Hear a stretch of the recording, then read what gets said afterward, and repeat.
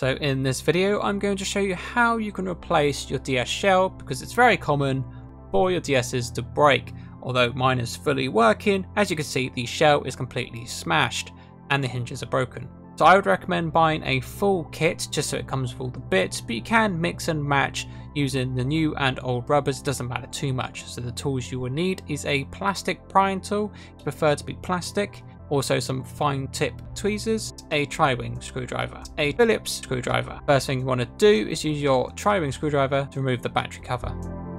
And then once it's there, you can use your prying tool to remove the cover and to remove the battery itself. It's important to do this first. Now that that's out, we have some tri-wing screws. There's 6 of them located in total, 2 in the battery compartment and 4 everywhere else.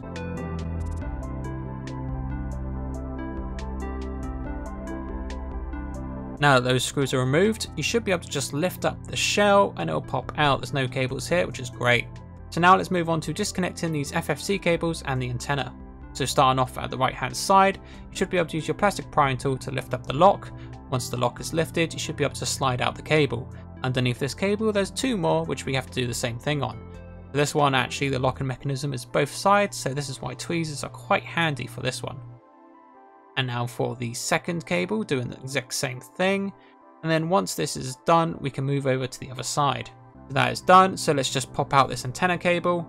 It's easily done. Remove the lock for this. And this we can actually leave like this, because when we take out the board, it'll come out with it. So to remove the main board from the shell, there is 4 Phillips screws we have to remove, 3 visible on the board, and 1 by the game cartridge slot.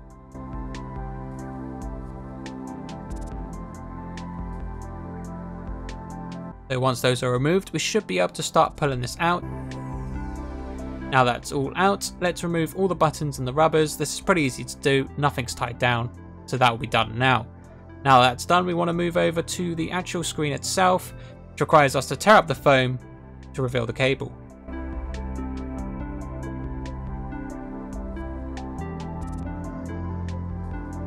Now that the cable's exposed, you should be able to carefully pull it off. It's stuck with some adhesive. Now that's done, if you pull it back slightly, there's actually a Phillips screw here that we need to remove. Now that's done, if you flip it over, there should be a little... oh, okay, so my screen's fallen out, so that's no worries, we've skipped a step there, but if it doesn't fall out, you want to put some pressure on the screen either side, and it'll pop out. That's fine, so moving on to where I was, I need to remove this tape. Now that the cover's off and the tape's off, we can feed the cable through the shell. Once you've done that, let's concentrate on the top, which is removing the 4 Phillips screws. These are covered with the little protective rubber things, and to take these off, just use the fine tip tweezers and dig under and pull out. So I'm going to remove all the screws from each side. Now that's done, you might need to use your plastic prying tool, but in my case I don't because it's broken. You should be able to pull it apart. So I'm going to do that now, mine just comes off. So the next thing I'm going to do is get my Phillips screwdriver and remove the 2 screws holding these boards in place. So that's the first one gone, and then we can just use some tweezers to remove the speaker. The second one gone. This one you want to be more careful with, because as you can see there are some cables connected, so let's remove those. Again, using the same methods as before. And once these are pulled out, don't pull the board because there is another one underneath this one. Now that those are out, remove the speaker. Now that the speaker's gone, let's remove the screen itself. Again, using the same method as before, just pry at the sides and you should be able to pull it out. So let's replace the DS hinges in the original DS. So you need to get your hinges, and the first thing you're going to need to do, as you can see, there's 2 parts to this hinge.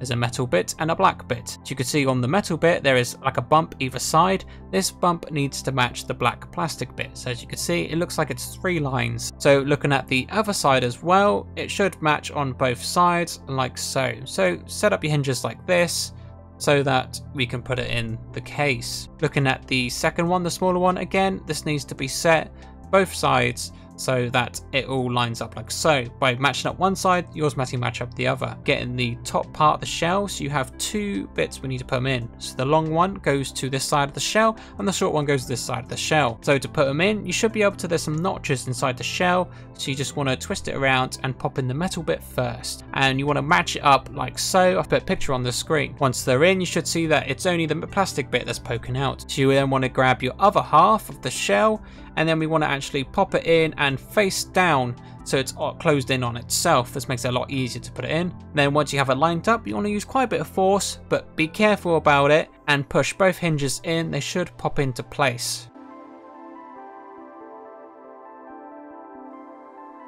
So there we go, they are in, and unfortunately I've scratched up the shell. Most of this is probably okay because it's going to be covered, but do be careful. I think this one will be viewable. And there we go, we have done this part and replaced the hinges successfully. As you can see, it should have a nice, there we go, a nice snap to it. That's how you know you've done it right. So now that we've done that, I'm going to use a mixture of the old and the new buttons. It doesn't matter which ones you use. If they're old, you might want to clean them.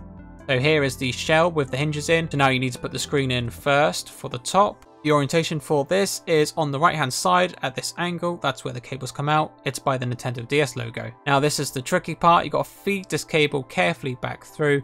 It takes a bit of jiggling. Just be patient with it. Take your time and don't force it. We don't want to break this at this stage. Now that's through. You want to push it all the way through. And now let's get to placing the speakers. So I've put the speaker back in. And then I'm going to put the board back in. So we're going to connect the cables back up. Lock them in place. Put the board in.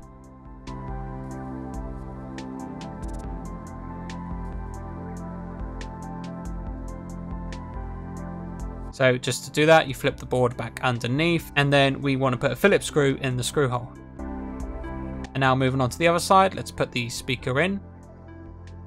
And then for the board, which just stretches across the screen with the cables. And then we need a Phillips screw in this hole. Get the antenna cable, and you want to just feed it through the same hole.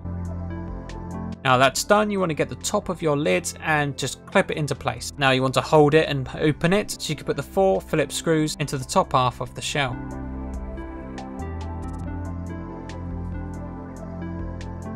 Now that those are in place and it's all secure, we can now put the rubbers. Bumpy one goes to the top 2 and the flat goes to the bottom 2.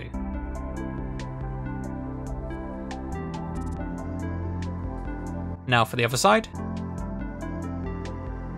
Now that we've got the rubbers in, let's put the screen protector on. So this is your chance to clean off any debris from the screen. So for the screen itself, there's several layers of adhesive we have to remove. So you might be wondering, well, that screen's really scratched up, but actually there's another layer of plastic to protect it. So with that removed, we can now place it in and apply some light pressure all around to make sure it's stuck down. So that is the top half pretty much complete. So you want to get your hinge cover, put it over. As you can see, there was an opening, and that will go over the actual cable itself like so. Then flipping over the DS, we want to put the Phillips screw into there. Now that's done, we can put all the buttons back into place. Do not forget the LED light pipe. I have forgotten this many times myself in the past. It just goes down here. There we go, that's in. And now let's go over putting the rest of the buttons in. The X button, B button, the A button, the Y button, the start button, the select button, D-pad, power button. This will be the right trigger button. So for this, there's a little hole and there's a spring you have to kind of push up to fit in the slot. It takes a bit of fiddling to do, but once it's in, it's in. Left shoulder button, and now I'm actually going to use the new rubbers for this, and you want to have them face in up with the little pointy bits and not the flat circle bits, and they can only go in one place. D-pad rubber. Now this is a great opportunity to clean your screen if it's needed. Mine definitely is. Once you clean your screen if needed, you now should be able to push it in to your shell. This might require a tiny amount of force for it to fit. Now that all of that's in, we want to put in the main board. So you want to feed these cables through the little hole, make sure to feed all 3 through, and then push the board down. As you can see, all 3 are fed through, and now we can continue with the assembly. So I'm going to hold the board in place by putting the Phillips screws back in, not forgetting the game cartridge one.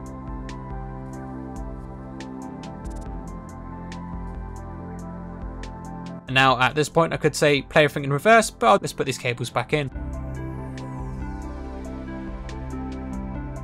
Now for the left hand side, let's put the cable in and the antenna cable.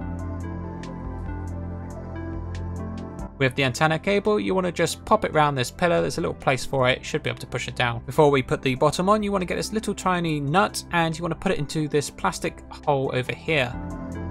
So it requires a bit of force. You can see here, that's the lip, has to be over that. Then once we've done this, we want to put the bottom shell piece on. Now let's put the 6 tri-ring screws into the shell.